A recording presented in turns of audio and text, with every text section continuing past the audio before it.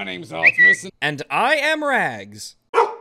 Many of us spend a great amount of time surfing the internet, so as a PSA, did you know that you can press your middle mouse button on links to automatically open them up in a new tab? Because I met a guy the other day who didn't know that, and I couldn't imagine what kind of shallow, sterile, joyless existence he must have lived until I told him. Now, that didn't have anything to do with the video, I just thought I'd throw that out there. I'm sure there's some of you now randomly middle mouse clicking on everything on this page just to see the tabs line up. But what I don't keep tabs on, myself, is furry YouTube. Ha! Segue! And I honestly can't quite remember how this video even appeared on my radar, but I gave it a watch, and it was terrible. So, here we are, back in the proverbial saddle. if TikTok is anything to go by... Now, I don't really keep up with the TikTok or whatever the kids do these days on their phone machines. But this video isn't really about the meme war itself that happened on TikTok. It's more about the commentary comparing the two. So don't worry if you're out of the loop, because I am too. There seems to be quite a discourse between furries and gamers, which is actually a little bit strange considering how alike we are in some ways. Yeah, it's weird. It's like comparing garage door salesmen and clarinet enthusiasts. Speaking of things that make noise, is that a voice you're doing? Is that like an accent? Is that your doggy voice for your fursona? But fuck it, let's pit the two communities together and see how we whack up. Wait, did you say whack up? I mean, when it comes to furries and gamers, I'm not gonna go out on a limb to guess who does the most whacking. And just so we don't look completely fucking biased by putting a furry face to both sides of the argument, I'll be here to try and give the fairest shake possible to the gamers. I mean, yeah, but we know you're the same person, so I don't know why you bothered, really. But, I mean, hey, you tried. In any event, we have the admission that you will attempt to be as fair and unbiased as possible, so I will hold you to that. I am curious indeed of how you decide to compare furries and gamers, and I am certain you will do your best. Or as fair as I can muster.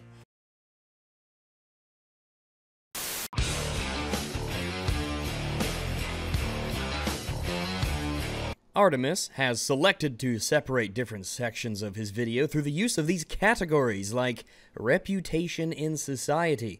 So, my dearest viewers, with big brains and very thick penises and shapely breasts and noses that aren't either too big or too small, let's say that you are going to contrast gamers and furries.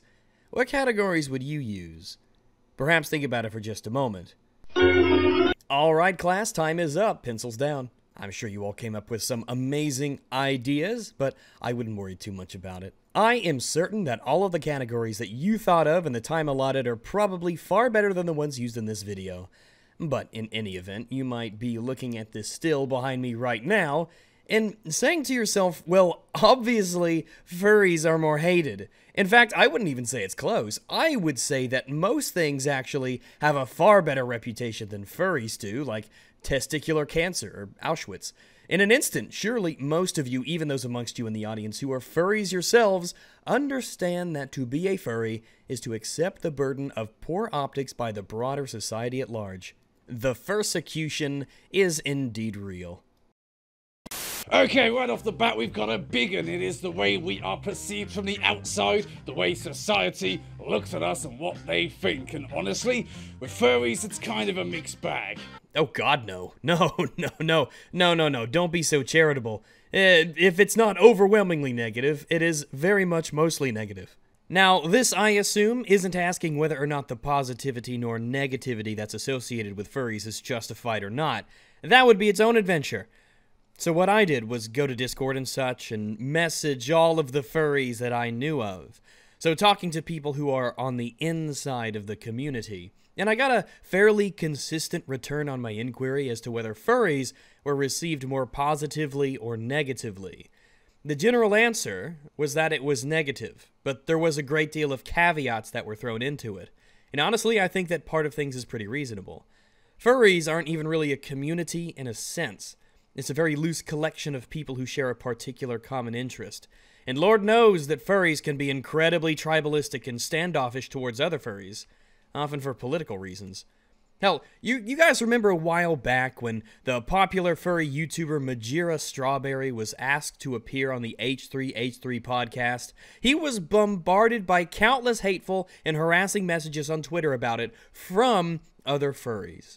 Many furries don't like Ethan. One of the reasons is because he tells jokes, and sometimes those jokes offend them, so Ethan's clearly a bad person, and he has a terrible audience. So of course the best action is to bully the popular 200k sub furry into backing down from potentially giving the furry fandom good publicity. And by all accounts, Majira seems to be a very kind and selfless person. At least this seems to be the general consensus from all of the videos that I watched about the controversy. Many furries out there believe that Majira is probably the best representative of a sort that they could have had. Hell, there have been artists who have declined to do work for me personally merely because they heard some things about me. Oh, but you can bet they wouldn't clarify what those things were or who told them, and of course they wouldn't even discuss with me any of the potential issues they had. Furries continually put out an incredibly toxic and often very leftist vibe that many find polarizing and insufferable, but we'll get to that later, don't you worry. So after that, I went to Discord and I asked in multiple servers the question openly, do you think that furries have a mostly positive or a mostly negative perception in society? Overwhelmingly, the answers were negative, with a few neutrals and many people don't even know what furries are thrown into the mix. And these people who were on the inside that I talked to were, this isn't just random people. I went to some fairly big names. You make some connections eventually. But both from the outside and from the inside, it does seem like the public perception of furries is very negative. Maybe improving over time. And the negativity isn't necessarily justified. But I do think there are positive aspects to furries. Sure, why not? But I think that reputation in society is probably not going to be something that furries are going to come out on top with. I mean, on the one paw, people like to tear us down as if we're a degraded bunch of dog fuckers. Gee, why would anybody think that? I mean, no doubt you know why this perception exists. I mean, it was you who retweeted someone saying, if you think Kiro did nothing wrong, get the fuck out of my followers list. Hell, it was even you who retweeted, zoophilia is a much bigger problem in furry than I think any of us want to admit. And this isn't anything against Artemis, just saying that we both know why people have that perception. Sat in our parents' basement, wanking over Nick Wilde. Yeah, Nick Wilde is an extremely popular character within furry circles, and even in the normie mainstream. As a protagonist of the hugely popular Zootopia film, even non-furries identify him in a moment. Hell, I haven't even seen Zootopia. Shocking, I know, but I know who he is. I mean, I couldn't count how many artistic renditions of his asshole I've run across. I don't pay it too much mind, though. I'm far more interested in those tiger strippers. As for the whole basement-dwelling stereotype, well, look, I hate to be that guy, but we are talking about perceptions here, and, I mean, you've seen yourself, right? Lack of facial hair grooming complete with neckbeard, the loose-fitting, unbuttoned flannel, messy collar, furry-themed t-shirt. I'm not saying you're wrong, and I'm not saying you're a bad person. I'm just saying that if we are talking about why people have perceptions of furries the way that they do, maybe, just maybe, that could potentially be one of the reasons that would lead them to that conclusion. And yet on the other paw, we've recently had a slew of wonderful publicity about our charity work and, how much we boost the economy in loads of towns where our cons are. Gamers on. Whoa there! Hold your horses! And don't, actually just keep your hands away from the horses, please. So, I guess we're just passing out points casually, pluses and minuses. Alright, fair enough. Odd though, but we will roll with it. A -1 for the reputation society gives furries for zoophilia and bestiality, and a +1 because sometimes they do some charity. I don't know, it seems like it's a little lopsided to me. I could draw a parallel with the Catholic Church. Sure, it seems that there's rampant pederasty that's being covered up by those in charge and excused, but hey, they do charity work. While I don't have any doubts in my mind that furry conventions and such do positive things for their communities through charitable contributions, and I mean that, I don't doubt it for a second, the perception that furries have in society is that they're degenerate, immature sex fiends.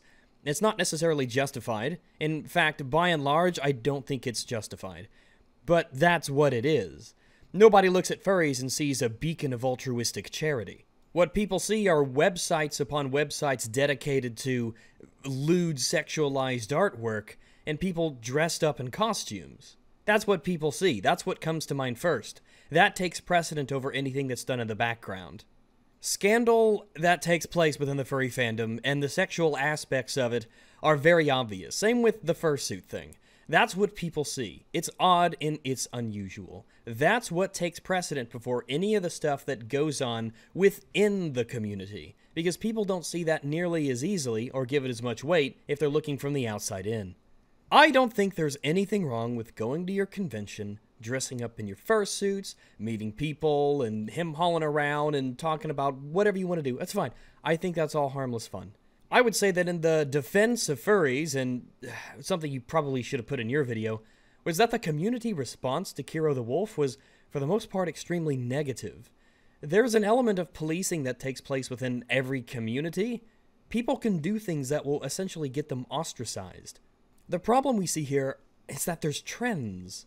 Now, as for boosting the economy where your conventions are held, well, I'm actually in the fortunate position of having first-hand experience with this very same issue. Before I became a YouTube doggo, I worked in hotels and restaurants in the service industry. Turns out, even a dog like me can get a job pretty much anywhere if you're charismatic and handsome. And the hotel that I worked at was attached to a convention center. The hotel itself had a wide variety of ballrooms and large meeting spaces and other similar places meant specifically for large groups of people showing up for conventions and events like weddings, business conventions, things like that. Every single group that showed up at the hotel had to pay, obviously, but we're talking about perception of these groups here. I dealt with groups from a variety of angles, from the hotel's lobby restaurant to bartending to banquet serving and valet. I saw sometimes the exact same repeat groups who would come every year for their annual events. And I'm going to let you know, some of these groups, the people in the hotel, we despised them. The people who work in the hotel, they're just that. They're people. And some of the groups that we had were extremely rude, impatient, demanding, inconsiderate, and some groups were really weird. We had an anime convention a few times, and a bunch of furries showed up every time. And my coworkers were really weirded out by them.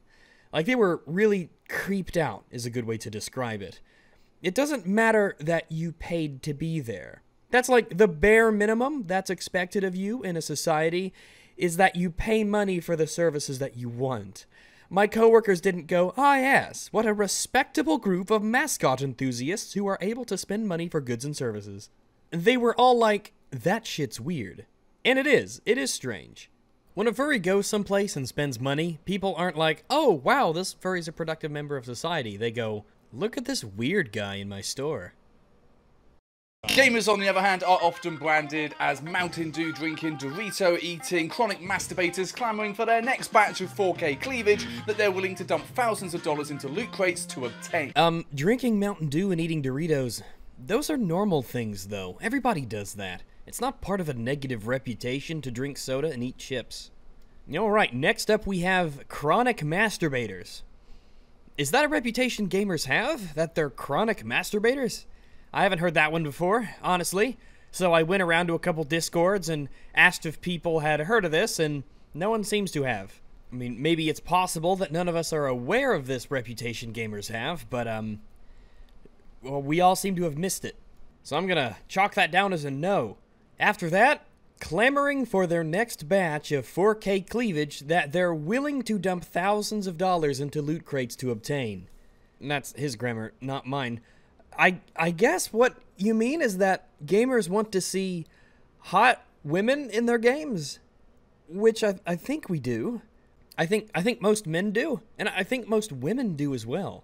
Yeah, I know there are some weirdo SJW types out there who think that showing attractive people in media is offensive or something because some people are fat and it's easier to tell other people not to be healthy than it is for them to lose weight themselves, or it's offensive to imply in media you shouldn't be obese these days or something. I don't fucking know. Pretty normal there, though. I have no idea what this has to do with loot crates, though. I assume you mean loot boxes. I guess the reputation gamers have is that they can spend far too much money on loot boxes in order to get an in-game prize, which, sure, they do sometimes, yeah. I still don't know what this has to do with boobs, though. And I'm a doggo who loves his boobies. But, in any event, if we're making comparisons, I think it would be odd to mention that gamers can spend too much on their hobbies when you're wearing a fursuit in this video. Good fursuits are expensive.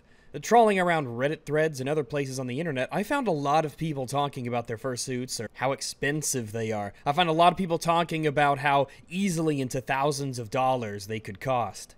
And also, now maybe this is just me, but I can't help but feel like even if all of that was the reputation that gamers had, there's this little part of me that just has to point out wanting to see titties and buying loot boxes doesn't come anywhere close to zoophilia and bestiality. And remember, we can't forget that we're comparing a much more niche kind of interest, furries, to a much more predominantly open and societally normal hobby, like video games. I mean, depending on how you want to define gamer, which I assume for this video is what I'd consider a gamer, somebody who doesn't just exclusively play on mobile devices, somebody who makes time for their hobby or plays it when they can regularly enough. I mean, the Entertainment Software Association, back in 2015, said that half the country plays video games and that 4 out of 5 American households own a device used to play video games. In 2018, according to a study released by Electronic Entertainment Design and Research, 67% of Americans play video games on at least one type of device, most of those being phones. 90% of those play their games on smartphones or tablets. Personal computers, they were the second most popular platform, and then consoles and then handheld systems after that. I'll leave links here to the studies that I looked at because there's a lot of interesting info there, but no matter how you want to slice it up, gaming is far more popular than the furry fandom. Everybody either plays video games or knows about video games. Non-gamers see the ads for them on TV, they see them in the electronics sections at stores, they see the ads on the internet, they see the memes, they absorb it through the popular culture. Let's put it this way. Let's say you walked into somebody's house and beneath the TV, there was an Xbox. I wouldn't even raise a brow. That's normal. There's nothing unusual about that. In fact, you may not even notice it at all because it's such a common item in households. Now, let's say you walked into somebody's house and you saw what Artemis's room looks like. Yeah, you might have a couple questions. Or maybe you'll just walk away slowly. I don't know. Either way, raises a brow. That's why I keep my massive collection of furry-themed dildos hidden away from prying eyes. So giving each group the same amount of negative reputation, this doesn't sound fair at all, especially since most of the things you listed were just normal people things. Or not even the reputation at all. There really aren't a lot of positives in terms of what society views gamers as, which is actually kind of a bad thing. I don't know, I think that gaming in society is such a prevalent hobby and cultural force now, that it's probably even more accurate to say that gamers are the society, and you can't really separate the two because of how big the groups are. It's like asking, what does society think about religion, or what do men think of women? But it's just important to note here that apparently furries have a big green +1 for reputation in society, and gamers don't have any, so we'll see how that goes. I'm sure you're all very curious. With the media blaming video games for all things such as millennial laziness and school shootings, because obviously it's down to GTA that kids are getting shot in schools and not a complete lack of gun control reform. Hashtag thoughts and prayers. And when those articles come out that video games cause violence, they're almost universally castigated and denounced. Maybe back in Jack Thompson's days and the Satanic Panic days, you had a better chance of the media putting out stuff like that and not being roundly denounced. I mean, you can see what happens to the new age Jack Thompsons today. But you seem to think it's because we need more gun reform. Well, I am happy to hear suggestions. I'm all ears. Tell me, propose legislation. What are you thinking? What rules need to be changed? What rules need to be taken away? What rules need to be added? Tell me, because just throwing out into the ether, we need gun reform, Well, that doesn't help. What do you want to do? I am certain that you are intimately familiar with gun laws in the United States. I mean, let's take me. I own 18 firearms myself, from AR-15s to AK-74s to Mosin Nagants, and hey, I carry a handgun with me pretty much anywhere I go. In fact, I've even taken Arkansas's enhanced concealed carry license class and had to take as part of that active shooter training.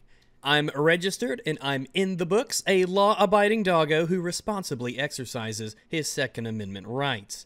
So, please, do tell us what rules you think should be changed to protect the children in those, well, gun-free zones. I am all ears. Tell us what privileges should be stripped of law-abiding citizens so that criminals who are notoriously famous for following the law won't do bad things. They definitely won't just switch to using knives and acid and poison and explosives, or, hell, just driving trucks down the sidewalk. No, it's the guns that are the issue. Never mind the statistics of self-defense and crime. Never mind the already incredibly long list of things already illegal, banned, and restricted in the books. Nah, obviously, it's gun control. That'll save all of those children. It can't be mental health issues, it can't be prescriptions or drug use, it can't be the culture, it can't be fatherlessness. No, it's definitely the guns. In fact, I've got almost 20 guns of my own, sitting securely in their safe spaces and hidey holes, and oddly, not a single one of them has shot a child yet. It must be broken or something.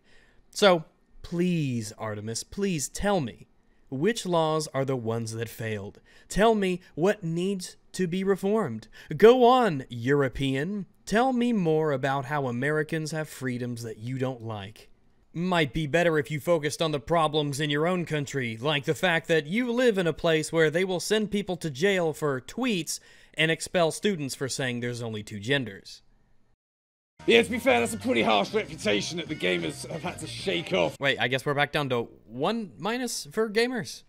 Despite the fact that it's a huge money-making business that this art form has turned into, even if there are a very small select few in the minority of the community that kind of earn it. Yeah, see, that's an awful big rock to be throwing in such a giant glass house there, Dog. You sure you really want certain names bubbling back up to the top of the fandom? No, let's just move the fuck on. Man, I'm sure you'll eventually get to a positive for gamers, I guess. I mean, you gave the Furries one. Thought my words bite me in the ass, again. Alrighty then. I guess that section's over. Just a short recap, it seems that furries have scored a point for positive reputation in society, and people who play video games have not. That's insane. But hey, let's just be consistent here. Earlier in the video, when you were making your positive point for furries, you showed two of them holding up a piece of cardboard that said 19,307 euros. That's nice. Very good. But do not you think that it would be a little inconsistent of you to not give a positive point to gamers for doing the same thing, especially considering they do way more charity work than furries do? In fact, it's probably not even close to being close. It's not really the point, though. It's not a contest about who gives who. The fact that both give is good. But look, you've got the Extra Life charity for gamers. That's raised $50 million since it began in 2008. You got the St. Jude's Play Live, where once in a single 24-hour live stream for the charity, streamer Dr. Lupo raised $611,000. And you can't mention gamer charities without pointing out, of course, Games Done Quick. Charity work for GDQ now regularly surpasses the millions for donations for all kinds of charities like the Prevent Cancer Foundation and Doctors Without Borders. And what about Humble Bundle, through which I purchased the very software this video was made with? As of June 2019, the total amount raised for charity through their sales has exceeded $150 million across 50 different charities.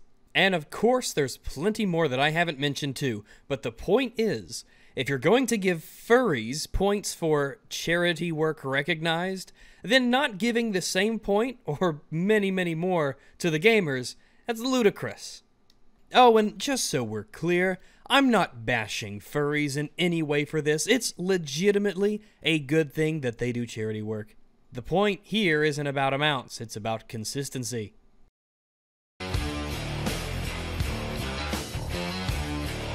Well, shit, I think we've kind of lost this round already. I mean, the internet seems to really fucking hate furries. Nah, it ain't just the internet.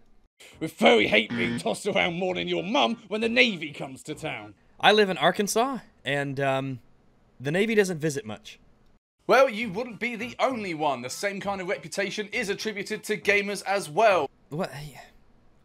You ever wonder just what universe these people live in? What parallel dimension they have slipped into our reality from? These people are interstellar, galactic visitors who have crash-landed upon our planet, who have no idea about modern culture. I can't imagine saying something that monumentally stupid. That gamers have the same negative reputation online that furries do. I mean, we could do a test. Just hop onto any random Discord channel, hop onto any server anywhere online and say, I play video games, and then just measure the response and see what happens. Now do the same thing, except say, hey guys, I'm a furry, and then see what the reaction is. I'm certain they will be exactly the same. There will be no difference between the two. Being ridiculed for enjoying something so apparently childish by people who wouldn't know happiness if it crept up their colon and nestled lovingly next to their prostate gland. You know, maybe years and years ago, that was the case. Maybe. But gaming is such a mainstream and popular hobby now that the idea gaming's childish, I think it's a much less prevalent opinion than it was before. Especially when you consider that the average gamer in the US is between 32 and 35, depends on the study you see, and 75% of Americans have at least one gamer in the household. No, gaming's far, far too mainstream and commonplace now to have anything comparable to the negative reputation furries have. I mean, I'd love to see the statistics. What percentage of American households have a furry in it? I will be totally honest though, and a lot of the hatred towards furries does come from these self-professed gamers because gamers are extremely prevalent on the internet and furries do really cringy shit on the internet and that info spreads because it's the internet. Apparently, jokes about fucking your mum got old back in 2009. No, gamers still tell mom jokes. They're just not all as crappy as yours was. And hating on furries is the latest hot trend. Yeah, I think this one's got a bit of staying power. Have you actually, listened to what furries say on the internet? If you let your cat roam unsupervised, they're not your cat. As soon as they're outside unattended, they're a stray. And you bet your ass I will take them and find them better homes where they'll be kept safe and healthy. Don't want me to steal your cat? And steal's in quotes, because definitely not stealing. Keep it the fuck inside. This post brought to you by me stalking a neighborhood cat who is slowly starting to try. I can't even do the voice anymore. I don't know if they're a stray or an outdoor cat, but they're going to be in my house as soon as they let me get my hands on them. Holy fuck, this guy's going around stealing people's pets. God, why do people hate furries? In sodomy-based satire. We do a decent amount to remedy our own bad reputation. No. Even if, sometimes, just like the song, we honestly don't give a damn about it. But that's not to say that we don't always deserve it. I mean, hell, just look at one of the recent drama events happening on fucking Twitter or YouTube, and it's easy to see why the internet has such a skewed opinion of us. No, yeah, I agree. I encourage everybody who watches this video, just delve into furry Twitter for 5 minutes. You'll hate furries, I promise. I mean, hell, just the mention of a H2 podcast and suddenly we're starting fires in the metaphorical streets. You know, H3, but you're aware of it, at least, so you can understand why furries have such a negative reputation. They're always trying to claw each other down. They are actively going out of their way to sabotage their own good PR.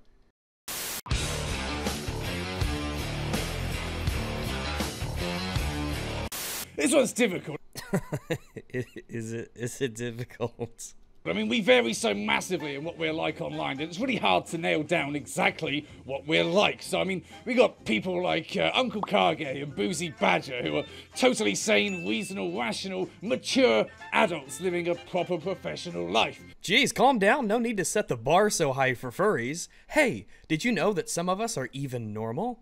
See, I gave us a point because some of us are normal. But then we also have those egocentric, popularity-hunting megacunts who are so desperately trying to get back that attention they were clearly starved of during their childhood. Well, if we're psychoanalyzing people, maybe you're projecting.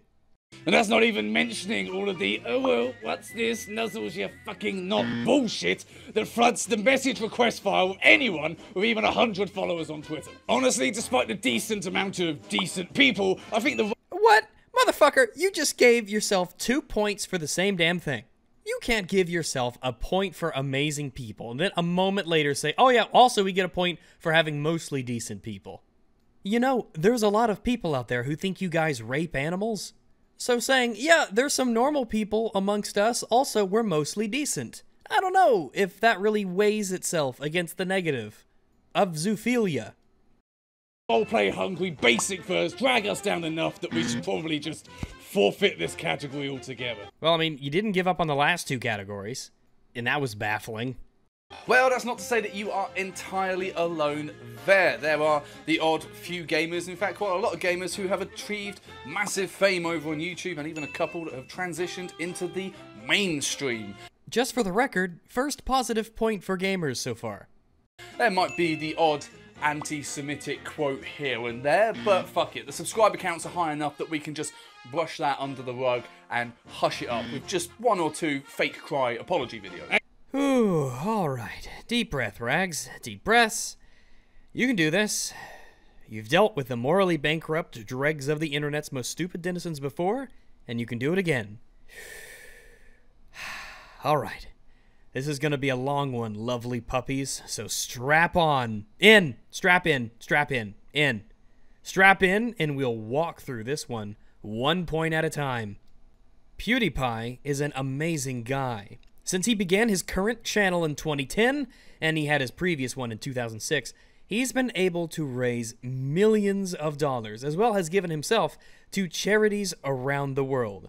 Whether it's been charities to provide drinking water to those without it, providing emergency medical care to children in times of disaster, giving money for AIDS relief, or assisting with suicide prevention, he is responsible for the mobilization of incredible amounts of good done for the world, both at home and abroad. PewDiePie, though, is an entertainer. He tells jokes, he makes silly videos, and he uses his platform to make the world a far, far better place in very meaningful ways for many people. But then there's people like you, Artemis. Then there's people like you. You know the type, the moral busybodies, the holier-than-thou dictators of what jokes we can and cannot tell, the arbiters of humor itself. Thank goodness, Artemis, we have fat, unkempt slobs like you who proclaim to far, far better people than themselves that they should be canceled and done away with. So sorry, kids in Africa who have drinking water now. Artemis Wishfoot didn't like one of PewDiePie's jokes. Sorry, people with AIDS. Some angry furry on the internet thinks that jokes are far more important. So we've given a negative point to gamers because PewDiePie's fans still support him because he told a joke you didn't like. Holy shit, what a little bitch. Can you imagine the idea, the nerve of millions upon millions of people that they still support a content creator who's brought them uncountable amounts of joy, who have brought so much incredible relief to the world through his charity? Can you believe that they didn't just dump him and walk away forever because of a joke?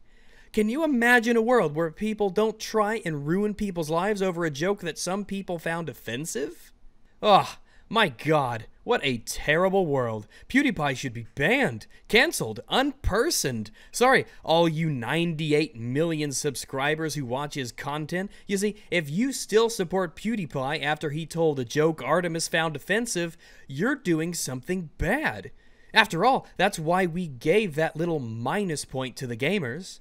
I'm so incredibly curious, Artemis. How many of his fans should have left? I mean, if it's bad to still support him, then surely you mean that all of his fans should do the right thing and leave, yeah? I mean, you tell one bad joke and you should lose your platform, lose your audience, hell, be destitute on the streets.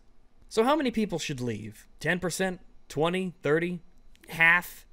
A majority of people should leave? And the people who don't leave, I guess, They're just, bad moral actors. So all of you out there listening to this, if you're a fan of PewDiePie, if you support him, you're doing a bad thing. You're giving gamers a bad reputation. Artemis says so. But hey, let's be consistent here. George Carlin? What a terrible person. Can you believe people laughed at his offensive jokes? Can you believe people supported him, bought tickets to go and see him? And Norm Macdonald? Ricky Gervais? Jimmy Carr? God, the list goes on and on of comedians who said jokes that some people found offensive. It's probably every comedian ever. Tell us, Artemis, who are you not allowed to joke about?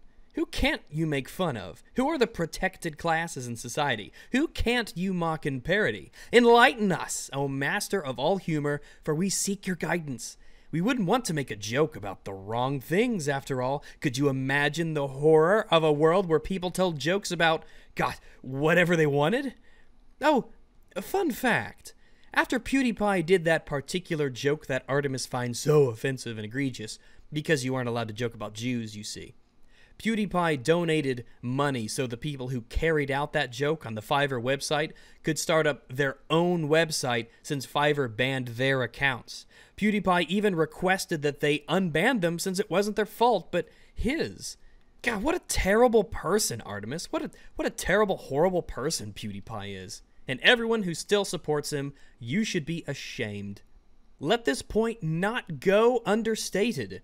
Artemis Wishfoot is saying that it is a bad thing for people to still support PewDiePie because he told a joke that Artemis found offensive.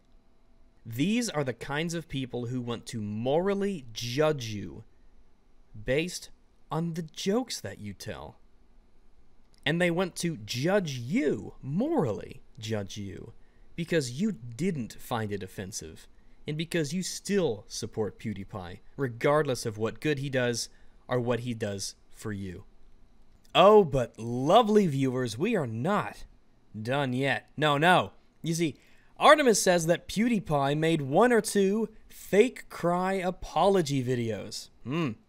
See, the thing is, with an apology, what can make it truly sincere is taking action to, in some way, remedy any harm or perceived harm that occurred because of what you did.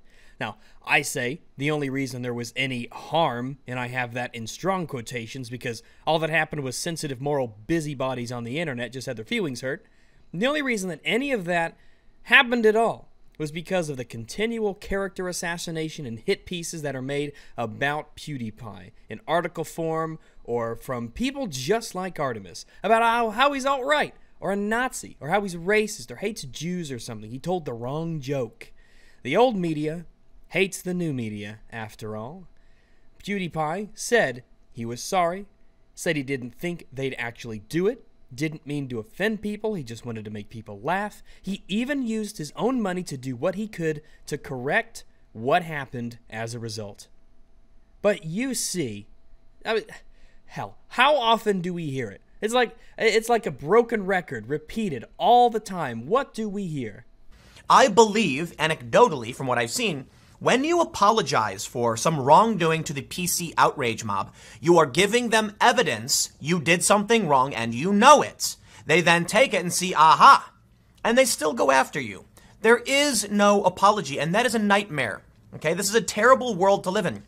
We should be able to live in a world where you can say, hey man, you know, I shouldn't have done that, I feel bad, and I'm sorry. And then people should say, hey, spot on, because you apologized, we can move on. It doesn't work that way.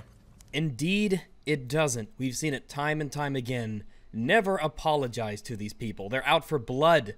These people are sharks circling in the water just waiting for you to fuck up. After all, even when you do apologize, it won't be accepted. Your apology is never enough. You won't satisfy these people. These people want to watch you fail for the sake of their outrage. That's what's important. You know, this reminds me of an old saying. Well, it's not an old saying. I made it up rather recently, actually. But it goes, give a furry enough tweets, and he'll hang himself with them. Person made a mistake, person acknowledged that mistake, person explained what led to that mistake and explained the perspective, person outlined a way to fix said mistake and prevent it happening again. Time to allow them to grow and develop. They've done this right. I spent a lot of my time being like this until I finally realized the effect a harmless joke can have on people. Oh, do tell me, Artemis, what effect does it have on people? Now, I'm constantly shutting my mouth and watching my words because the intent was never to hurt, but sometimes it does anyway. Be respectful, people. It's not hard. I don't know, it sounds fairly hard to me. After all, you are constantly shutting your mouth and watching your words. Constantly wanting to say something. Constantly wanting to express yourself. But constantly having to stop being able to express yourself because somebody out there might be offended by a harmless joke. You might decide to live in this kind of world, but it's not the kind of world that you should want to stress others live as well. But hey, PewDiePie said a joke and I didn't like it. Nyeh. Should be canceled. People shouldn't support him. Should be destitute on the streets. 4 days later, pro tip. If someone expects you to apologize for you being open and honest with them, then chances are they aren't the sort of person you should be around. Things are so much better when you can trust people and their reactions. 4-day difference. And you know, fair enough, Artemis. If you want to skirt the line between both of those worlds and live somewhere in the nebulous middle ground between them, that's on you. Though, I do have a question. You ever feel like some people are just professionally offended? Their content is so vapid and empty that all they really do is overreact to trivial shit they see online and hope that makes up for a lack of originality? I mean, I'm not talking about any one person specifically, but fuck. Actually, shit, now you mention anti-Semitism, we kind of have to mention the whole Nazi fur bullshit we've had bubbling away under the surface all these years. Why not? What's wrong with expressing yourself? I thought that's what furries were all about, expressing yourself. And hey, the Nazis were snazzy dressers. Do you actually think that they're followers of Nazi ideology? Do you? Or do you think that a lot of them just get off on people like you who get all bothered about it? I'm gonna guess it's the latter. But, you know, we're talking about reputation. But then again, the only reason people would even know about Nazi furries is if you guys were constantly putting them in the spotlight and making notes about them and showing the world, oh, Nazi furries, get out. Oh yes, I know it's a very bold statement to wear a pin that says Nazi furs fuck off. It's very, very bold of you. That's, wow, it must take an immense amount of courage to say that you don't like Nazis. Goodness gracious. You know, and that whole fucking weirdly prejudiced subset of the fandom that we have. Indeed, very prejudiced.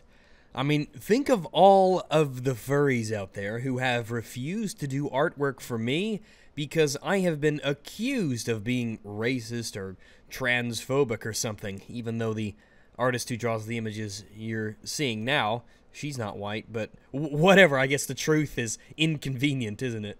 It is a funny thing, they can never actually give me any examples, but that's what they've heard, so hey, that's a very prejudiced thing to do, spreading lies about people's assumed bigotry, right? Think of all of the furries out there who label others as Nazis and bigots when they aren't. That's a fairly prejudiced thing to do. And you know, what's even worse than that, all the furries out there who advocate for violence against other people. That must be one of the most prejudiced things that anyone could say. Wouldn't you agree, Artemis? Wouldn't it just be horrible to say that you rather enjoy the concept of assaulting people who you have deemed to have the wrong opinions? I mean, what kind of a horrible, prejudiced authoritarian would advocate for something so openly and so boldly? On the face of their virtue. As a responder to a video, I have the luxury of a hindsight that Artemis did not have at the time. Although that is no excuse at all, not in the slightest. He should know better, because we've been telling his ilk, you could say, the exact same thing over and over and over ad nauseum. Maybe it's not a good idea to advocate for violence against other people just based on their opinions. Maybe in a civilized society, the advocation for violence is a bad idea because it never stops there. It always progresses. And we've seen this. What? Were you so stupid, Artemis, that you thought it would stop at milkshakes? I don't know, maybe you are that stupid. When you go out and tell people who have a apparent love for violence that it's okay to enact violence, what kind of a message does that send? What kind of an endorsement is that, Artemis? Do you think it takes a brain surgeon and a rocket scientist's genius prodigy baby to maybe consider that this won't lead to anywhere good, will it? One thing I find so interesting is that the people like me, for instance, who pretty much carry a firearm with them wherever they go, who at any point have access to lethal and deadly force, it's something I've noticed, but it seems that people like me, very pro-Second Amendment, very pro-gun, are the people who tend to be extremely hesitant to actually use that force on other people unless it's absolutely necessary. It's always the pro-gun right and the advocates for self-defense with firearms who tend to be the ones who have a grasp of the scope and scale and the consequences of that potential violence. And those who want to take those guns away, who want to restrict that ability, they do seem to be the ones, again, just as an observation, they do seem to be the ones who are the ones saying, yeah, enact violence against those whose opinions you disagree with. Just an observation. You know, for people who like to dress up as cute, fluffy animals, we sure do attract a lot of fucking politically minded, bigoted assholes. Yeah, could you believe that? I wonder who those people are. Let me guess, it's all those Nazis out there, hiding in the shadows. I mean, there's not much need for a witch hunter if there aren't any witches, right? Yeah, and laying all the cards on the table, so do gamers. In fact, some slurs are tossed about as if there isn't a massive history of hatred and bigotry behind them, barring their use in civilized society. The internet isn't civilized society, and thank God it's not. We get enough civilized society every day in our real lives. We have civilized society out there in the real world. Or at least most of the world. Some parts have a bit of catching up to do. Oh, I hope that wasn't too racist. I hope that wasn't too Islamophobic. The internet should be a place where people can be terrible to each other, where people can be kind to each other, where people can be polite and rude and every manner of thing to one another. The internet should be wild and unkempt, with a million different forums and groups and conclaves that set their own rules and who don't have to conform to the moral indignation of authoritarians like yourself. The internet should be a place where offense is eventually guaranteed, where you can be yourself, where you can say the things you want and not have to pander to the people who would castigate you just because you said a naughty word. Within reason, of course. I'm not some ultra-libertarian type. Words, though, they have the meanings and the strength that you give to them. Each individual can choose to be offended by whatever they want. Words are, well, they're what you make of them. If your goal is to steel people's nerves against offense and words, then the last thing you want to do is to let actions of long ago in a history that was not your responsibility to dictate what we are allowed to say and do. It is not good that we should police each other with such moral superiority for fear of the society monster from forever ago, to borrow a phrase from Randomercam. Besides, what an incredibly subjective standard. This word has a nasty history, so you can't say it in public in the real world, so you can't say it online as well. Well, offensive to who? To you, personally? It doesn't offend me. Does the same thing apply? What if I have my own place and no one in my group is offended by it? What then? Offense is taken, it's not given. After all, it was that desire for a civilized society that your country sends the police to knock on people's doors because they said mean things on Twitter. You get the right people in charge with enough moral justification that anything they do that suits their own, well, I guess you could call it values, is justified. Yeah, you said a mean thing on Twitter. That means we have to send the police to your door to give you a talking to, because there are just some things that you shouldn't be allowed to say, because some people might be offended by them. And the state should be the ones to determine what those things are. It's the natural result of coddling and the presumption of moral superiority to control others without justification. These people want to control through offense and indignation the things you can and cannot do. I don't care if a word has a history, because every word has a history, because all words are made up. I don't give a shit. I couldn't care any less. So grow the fuck up. Stop whinging. Stop whining. Nyeh. Someone on the internet said a potty word. Cry me a river. If you don't like it, then don't watch it. Don't dictate to others what they should and shouldn't do. Especially because we know through your own words that you rather like the idea that people should get assaulted in public if they have opinions you don't like. But hell, fuck it. If it helps you put that 12-year-old who just no-scoped you in their place, then it's worth it, right? I mean... Worth it? I mean, it doesn't cost anything. What do you mean? It's not racism if it's just trolling for views, right? Well, obviously this is very context-dependent, but generally, no, I don't think so. I mean, generally, if you are trolling for views, then you're not doing it in order to discriminate against a race, you're doing it to troll for views. You just recognize that, like most normal people, that racism is a bad in society, and that's what gives it its edginess, and therefore its humor. That's why racist jokes will always exist, and why every race will be telling them. They're funny. And telling a joke to make people laugh obviously doesn't mean you actually mean something like that in your heart. You just want to give people a giggle for a moment. Now, obviously there may be scenarios where people are actually racist and use that for content, no doubt. But generally, people just use the fact that racism is just an unspoken bad thing to give their content edginess. Which is why black people will often make fun of black people, and white people often make fun of white people, and crisscross in every way.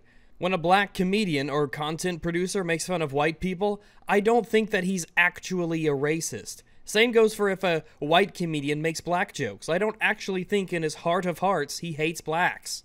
It's just silly fun, and very few people actually take those jokes like they're serious, or that poking fun at stereotypes is anything substantive. We get it, Artemis. Jokes about race offend you.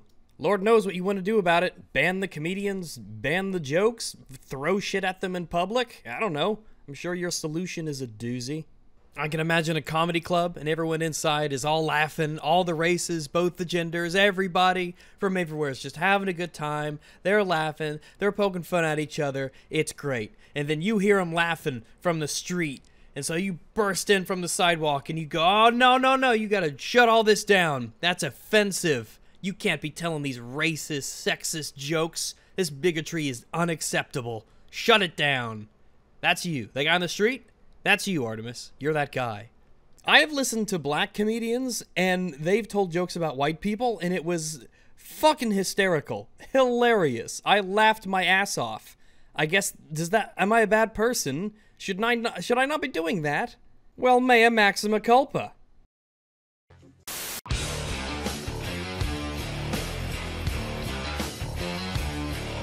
Hands down, we win this fucking category, alright? I mean, just look at us. We are cute, fluffy, and adorable. I am certain you believe that. I think you look creepy. Most people think you look creepy.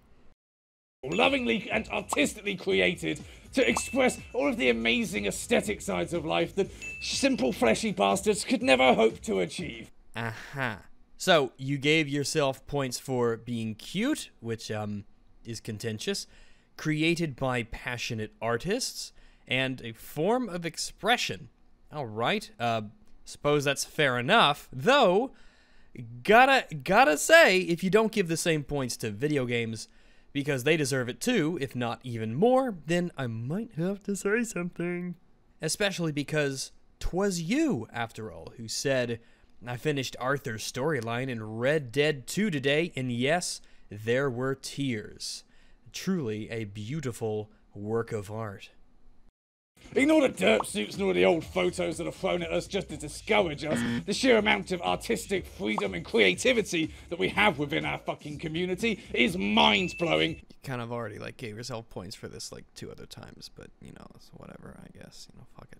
and should be celebrated, and therefore means we should win this category without any argument. Well, that is kind of true, and while, you know, gamers as a community do have some sort of aesthetic, it largely resembles a music visualizer that was pre-installed on the PS2. Well, I don't know what planet you're living on, but for the rest of us, even if we were to limit ourselves arbitrarily to only the aesthetics of PC gaming, then I doubt there would be any kind of configuration you couldn't find. And I should know, that's how I got started on YouTube, PC versus console videos. Every color, every type, every material, every glow, every light, every tiny component, all put together to create practically anything that your mind could imagine. Putting parts and technical aspects to the side, the aesthetic component of a potential custom PC build, you will never exhaust your possibilities. And Artemis, darling, I can't help but notice that the super dope picture that you chose to say there's a limited aesthetic to gaming as a community, couldn't help but notice that there was a whole bunch of stickers and pictures on the wall, and I know that you would never use this as a terrible example of aesthetic, having a bunch of pictures on the wall, when your room is covered in stickers and pictures on the wall. Or, you know, maybe you don't like it because there's a big old Pepe on the wall and a Kekistan flag. My goodness, will the oppression of all ethnic Kekistanis never cease? Disgusting, Artemis. I never expected this kind of racism from you, of all people. And while game design itself is just as amazing and varied as anything else in the world, the community itself doesn't really break down the doors of creativity in terms of what they look like. In fact, gentle reminder that you look like this. A lot of them do kind of adhere to the stereotype, sadly. You say sadly, but what stereotype are you talking to? It's such a massive and broad demographic, I don't actually know what part of the supposed stereotype you're referring to. Not to say they all do, obviously, because I'm being fair, but comic book guy came from somewhere, for fuck's sake, and just evolved into gamers, really. Yeah, people don't actually think that the average video game player looks like this stereotype, but you know who kinda does look like him? Maybe a little bit of foresight helps, just a teensy-weensy bit if we're talking about stereotypical appearances. And what about cosplayers? All the people out there who dedicate so much time and effort and work and using their ability in order to dress up as characters. Do they just not even get a mention here? Not even a little wink or a nudge? Nothing? And it's clear you're not going to give the same bonuses to the people who make and create video games that you're giving to furries, despite the fact that the video game industry is literally more profitable than Hollywood. Think of all the man-hours, just the sheer time it takes in the creative process in order to make that happen. Obviously, because I'm being fair.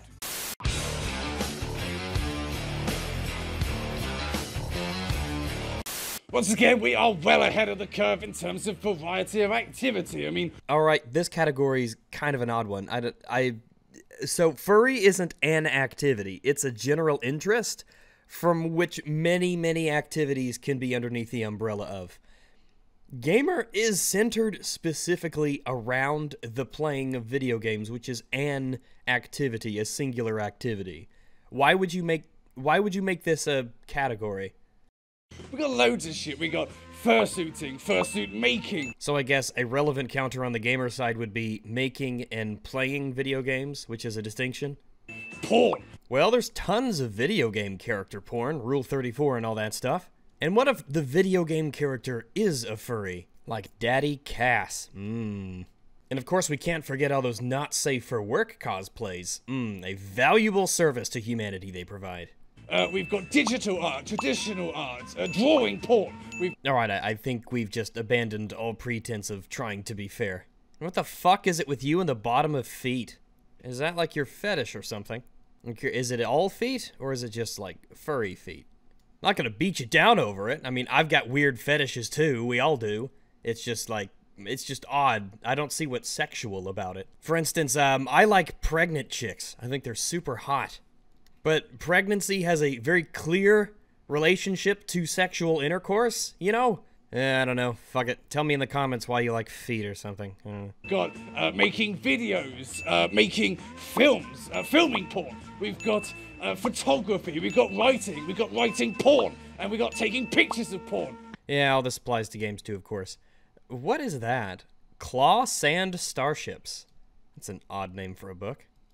After watching the video, I think we're wrong about the title. I think it's actually Kids and Airbags. Oh. Yeah, I mean, I got suspicious because there was no sand. And actually, did I mention the porn? Because holy shit, that is actually quite a big money-making business here, and also just as varied as the rest. I mean, Jesus, we're practically swimming in porn. Actually, no, not literally. That's probably some weird niche fetish that's out there somewhere already. Okay, this one isn't actually all that fair to gamers because gamers are based around one single hobby. That is its purpose. That is what people are attracted to. And there are fandoms and there are things that you like about it, but ultimately it is the pursuit of playing a video game. Whereas the furry community is a fucking umbrella covering all of this other shit. So, perfectly honest, this just feels like it's been stacked against us. Why the fuck did you put it in your video? You're the one who chose to make this a category. What do you mean you don't know why it's here? You put it there. On this one, okay? And furries are obviously gonna fucking win. And rightly so. I mean, across all of the cons and Instagram pages and YouTube channels that we have, the gamers could just never hope to be as varied as us, for God's sake. I mean, this is just easy points at the end of the day. It's weird that you would think that this is a slam dunk for furries, I guess, that it's just free points that you'd win. But really, when you actually think about it, there are equivalents to all of those things on the gamer sides. And when it comes to sheer scale, they probably dwarf their furry counterparts. What did you say? Conventions, Instagram pages, YouTube channels. Gaming as a genre on YouTube is massive. YouTube even has a YouTube gaming to it. It has 83 million people subscribed to it. There's PAX and BlizzCon and E3 and all the other technology and gaming-related conferences. Social media accounts that are gaming-related. I mean, there's so many of those, they're practically self-evident, or at least they should be. When you add up the cosplayers and then the Let's Plays and tutorials and, I mean, dear God, think of all the streamers and people who watch video game streamers. Think about the modders and community content guys. Think of the developers and all of... Man, like, really? Should this be free points for furries?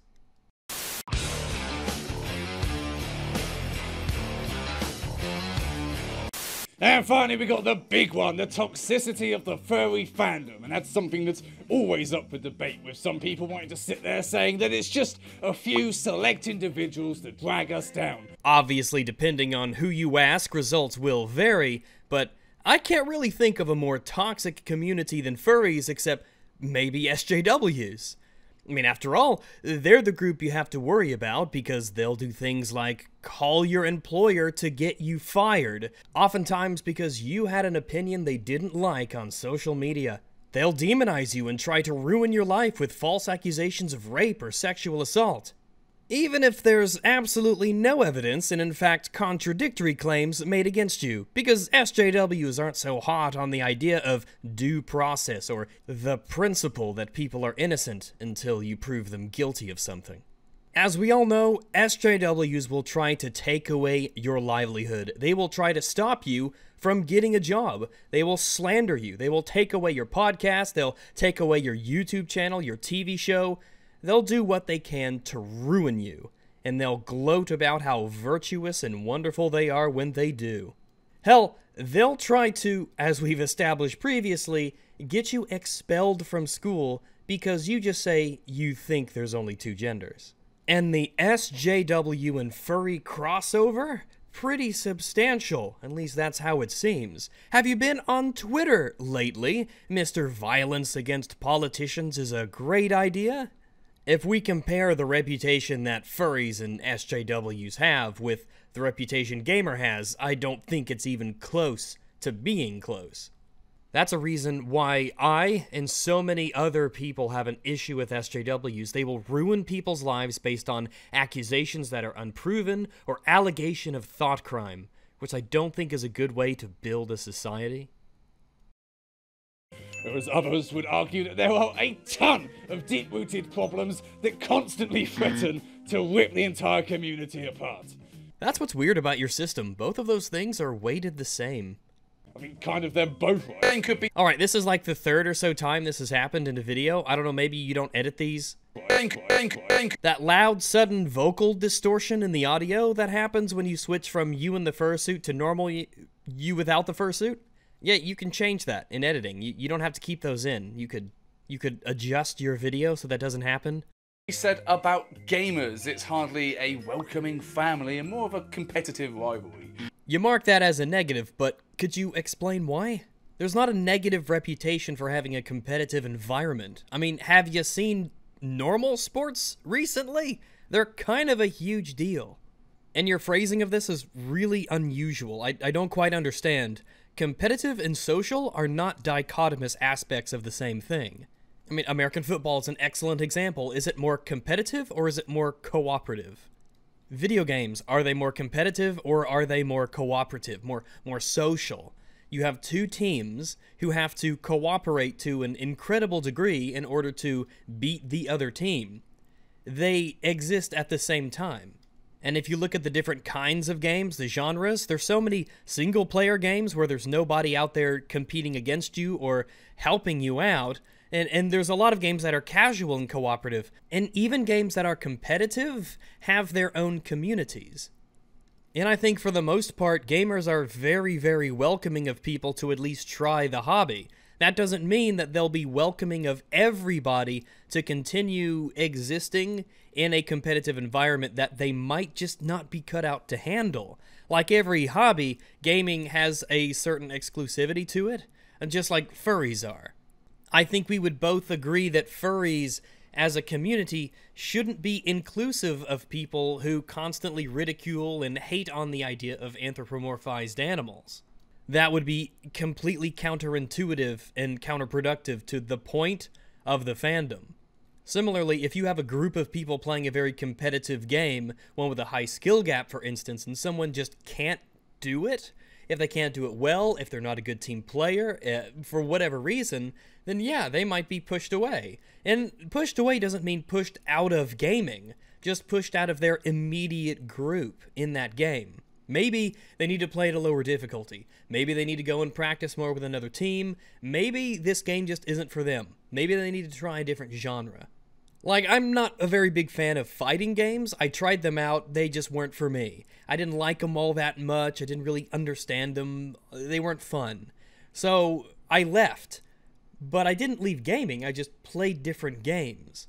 I think a lot of people really like team-based games because they are that duality of cooperative and competitive. You cooperate with people that you like, your friends and your acquaintances online, but at the same time, you're constantly striving to push yourself further and further and push your friends to get better and better so you can compete on higher levels and do better in the game that you're playing. Tangent aside, it's not a negative thing to be more competitive than social. Although there are some similarities with families. I mean, you've got the older siblings berating the younger siblings, not being as good as them, and yes, this encourages the younger siblings to be better and do better in order to get back at the people who are making fun of them. It's one of the reasons I got better, so I could shit-talk back, or that I could let my being better do the shit-talking for me. there is the constant search for validation that you might never actually achieve, so Some people, as is natural to people, will seek out validation from others in whatever community they're a part of, be they gamers or furries. I think what is said about one could very much be said about the other. yeah, actually, in some ways, it's more of a realistic family. Some would call it banter, others could call it bullying. I suppose the only real difference between the two is how much of a fucking pussy you are. Well, yeah, pretty much. I don't know what I'm gonna really add to that. If you can't handle a super competitive environment where people say mean things to you, then yeah, you need to fucking grow up. You need to toughen up. You need to learn this thing. Because if anything, video games are probably the best way to go about this. It's almost like a test chamber for the real world. People out there will confront you. They will say things about you you don't like. They will insult you. You will be in tough situations where maybe your emotions will be tested. And video games act as a great sort of, I don't know, a training ground to teach you how to steel your nerves and to be true to your convictions or your ideals, to not let people who are too aggressive push you around. In a way, it teaches you to stand up for yourself. What happens if somebody shit-talks you in a video game? Well, you shit-talk them right back, you just flat-out ignore them, or you kick their ass in the video game. I think the super safe but highly competitive environment that video games provide, I think it does young people a really great service. Generally, at least, I'm sure there's always outliers. Some people are just not fit for a competitive environment. And this is how you find out if they are. If not video games, hell, you do sports. Get them started in sports. Soccer, basketball, ultimate, anything. Or, as it says in my script there, your perspective. That doesn't sound right. Yeah, I don't quite know what point you're trying to make here. We need less people to have the perspective that mean words on online games are actual bullying. We need to have more people with the perspective that they can't get hurt by it, that they're resilient, that they're powerful, that they're independent, that they're strong. Obviously, different people have different perspectives. We don't want people to have the perspective that they are weak. We do certainly have a community that is filled with people that you could easily class as toxic, some in higher levels and some not. But then again, you try and find me a community in this world that doesn't have people like that in it, you can't. It's fucking impossible. I don't think the contention is that they exist. I think this is about the ratio. Humans are assholes. That's just a fact of life.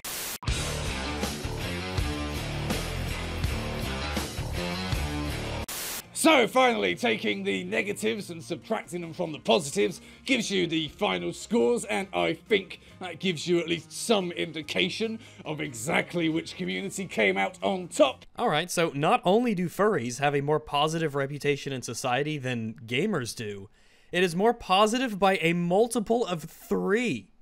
Yeah, I don't know. Seems a little off to me. Thank you. We're not even going to make a fucking pretense that we tried to do this 100% fair and equal. Well, yeah, we see that now, but you did make a pretense of it. You, at the beginning of the video, you said it yourself. You were there. The words came out of your mouth. Do you not remember?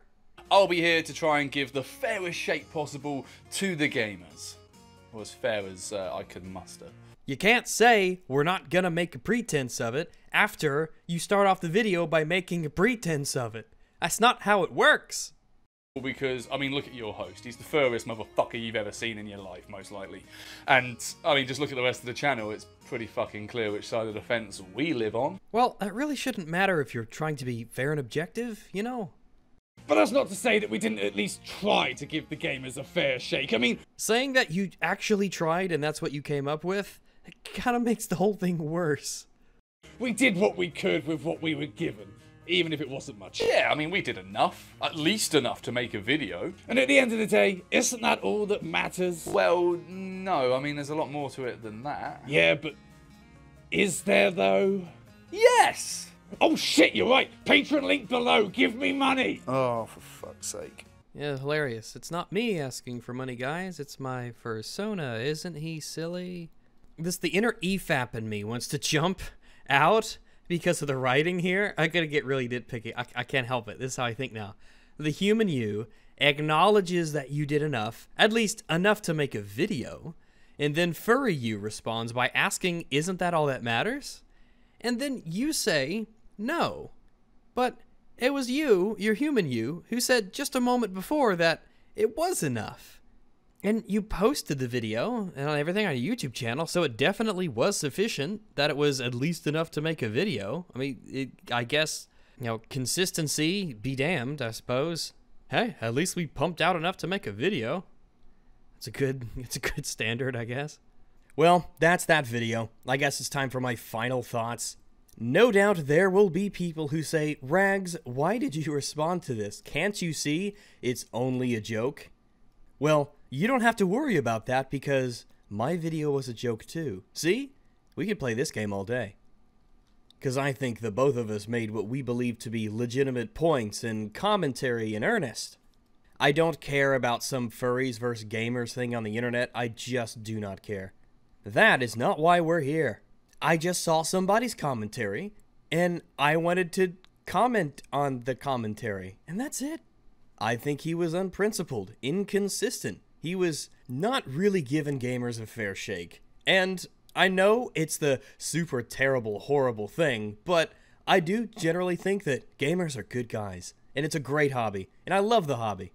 I don't really consider myself a furry. I don't do anything community-wise.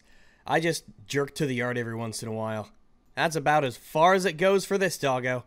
And based on how I've been treated by a lot of furries, and based on what I've seen of furries these last number of years on the internet, I am not exactly going to rush to their defense.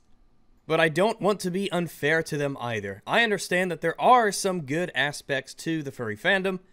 I completely, totally understand that it could encourage young artists to maybe pursue and hone their craft. It can be a legitimate means of income for many people. It can help a lot of people make friends, even if those friends might turn on you the moment you have the wrong opinion. But when you compare their reputation that they have earned in the years, especially looking at how many of them act on the internet, and the reputation that they've garnered that's sexual related, and the whole furry convention thing with the animals and the fursuits and stuff, I don't think it's really even close at all that gamers are perceived as a normal, average, everyday thing in society, because that's what gaming has become. Now, I do believe, and I mean this, I really do believe it, that most furries are totally normal people who do not do anything negative to society, who aren't bad people, who aren't being a bad influence, who are just normal people enjoying an interest. Doesn't hurt me, doesn't hurt anybody else. I mean, the artist who does my artwork for the channel, she is a sweetheart, and I would defend her against anything. Most furries are absolutely, totally fine people. I firmly believe that. So, Angry Furries on Twitter, you can email me if you have comments, questions, or concerns. If you wish, you can chuck me a bone on Patreon, link below. But you guys have an excellent rest of your day, and I'll hope to see you soon with a video that I can put out as soon as I can. Toodaloo, boys and girls!